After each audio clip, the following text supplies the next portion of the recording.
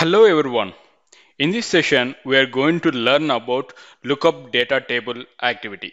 The main purpose of lookup data table activity is to provide a search for a value in a specified data table and returns the row index what is found. Let me elaborate a little bit. If you are going to provide any specific value, it will search for the value in the provided data table inside the data table, and it will returns row index of the found cell. If the target column is set, then it will search in the particular value in the particular row only. This is actually, we can say, this will works as a VLOOKUP in the Excel. First of all, we'll see the scenario in the Excel. If you see on my screen that I'm having student name, age, location, and total marks. Let's assume if I'm going to provide a value Suresh and then I want to get the total number of marks. If I'm going to provide Vasu and I want to check out the location, then I have to get it the location. This is how we are going to get it. In Excel, that will say it as VLOOKUP. VLOOKUP, V stands for vertical. Now let me go ahead, let me do that. Let's assume I'm going to give Suresh. So what is the output that I need to get it? If it is related to the marks, then I have to get 514. Okay, if it is Rekha, if related to the marks, then I have to get it 571. How can I go ahead and do that? Now let me show you that by using VLOOKUP. Now I'm going to VLOOKUP. If you see over here, I'm going to give the values over here.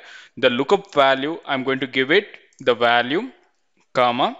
You can see the table array. That is nothing but what is the table that you are going to take it. I'm going to take it, the entire table, comma. You can see column index. It is nothing but student name is 1, age is 2, location is 3, and total number of marks is 4. Now I'm going to give it as 4. I want to get it the value from the total number of marks. Now if you see range of lookup, if you provide the comma, you can see true or false. It's an exact match or a little bit average approximate match also is required. I'm going for the exact match. Now let me go ahead by giving the value as false, and then I'm going to click on enter. Now you can see when I'm going to give Suresh, I got 514. Now what I'm going to do, I'm going to change it to Rekha. Now when I click on the tab, what are the marks that you want to get it? 571. You can see over here, this you got the marks. Now if you see, I have given the Rekha that I got it 571 marks. Now let's assume for the Rekha, I'm going to use same VLOOKUP. What I'm going to do, I want to get the location. How can I go ahead and do that? I'm just going to give the value, comma, enter the table which you want to specify. The index is nothing but column index is 2, that is 1, 2, 3, right? The column is 3, and the value I'm going to give it as exact match. That's the reason I'm going to give it as false. Now if you see, I got the location as Bangalore. If I'm going to change Vasu over here, what will happen? That Chennai is coming. This is nothing but VLOOKUP in Excel.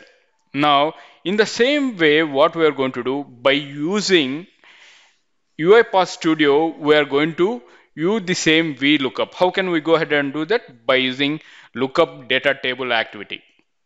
So please do remember you need to give the table as well as the value and the column index over there also. Let me switch to UiPath Studio. I have created a sequence with the name of lookup data table, and you can see by using Excel application scope, I have opening student_mouse.excel, and I'm going to read the entire sheet 1 by using read range activity, and I'm going to store that output in the var data table. Now if you see the variables, I'm having var data table which I'm going to store it in read range activity. All right, now first of all we'll go for the activities, and then we're going to the programming. Under programming you will find data table. Under data table you are having lookup data table. First of all, let me drag and drop this lookup data table onto the panel. Now we will see the properties of the lookup data table. Now if you see the input is first the data table. That is the data table. What is the data table for the input?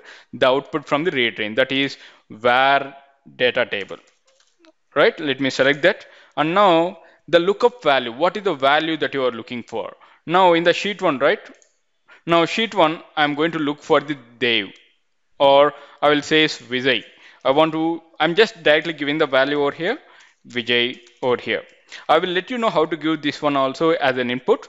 Okay, and you can see the lookup column, which column that you want to check for the input and the output. Right now, the data table is lookup, and the column name is you can see over here the column name is student name. Right, this is the student name that what we have.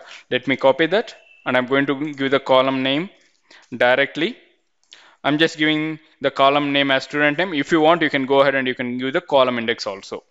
Right now, I have given the input. One is data table and the lookup value. Another one is the column name. Now I want to get the output. First of all, the cell value. You can see I am having Vijay over here. If I want to search some values over here, let me add some more over here. I have just added two more columns, that is total marks and the location also. Now let's assume for the Vijay, I need location. Okay, normally this is the Chennai, right? This is the output from the row. You can see that I have Chennai, I have to get as an output when I'm going to target column is location. Now that is the same thing that I'm going to do. If you see that output cell value, where I can store that value by clicking on Control K, I'm going to set the variable by saying output cell value. Okay, and you can see the variable as string it came. And the row index also we are going to store it by clicking on Control K, that I will say output row index. When you have specified the column name, the target column, whenever we have specified as location. Now let me go ahead, let me give the location over here.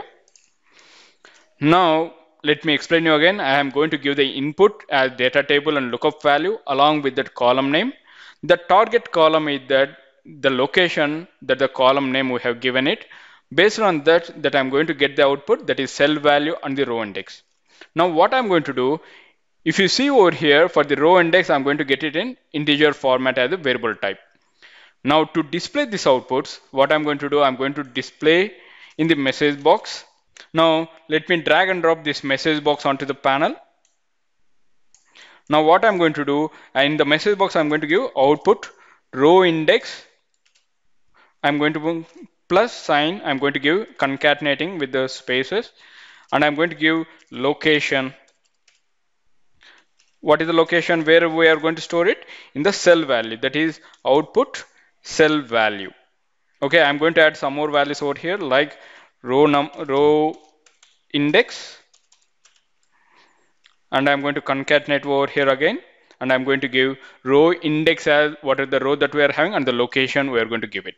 If you see, I'm not going to give any kind of input. I'm just directly going ahead, and then I'm going to display in the message box, and the input has been given in the lookup data table directly, the Vijay name.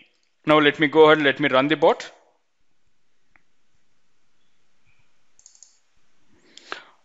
Okay, if you see over here, I got this string to double. The reason is that the row index is an integer format, right? So I want to convert into toString. Okay, now let me go ahead, let me convert it. If you see over here, the index is 5, that is the row index is the 5, and the Chennai location is Chennai. For Vijay, you can see over here, it is the Chennai, right? This is how row index, you can see over here, it will be starts from 0, 1, 2, 3, 4, 5. That is row index, but it's a normal I have shown on the roll numbers. So, but row numbers will be start from 0. That's the reason you got it Vijay as 5. Now let assume if I'm going to give the value as Vamshi, how it will work. Now I'm going to the properties of the lookup, and I'm just going to change it as Vamshi. Okay. Now let me run the bot.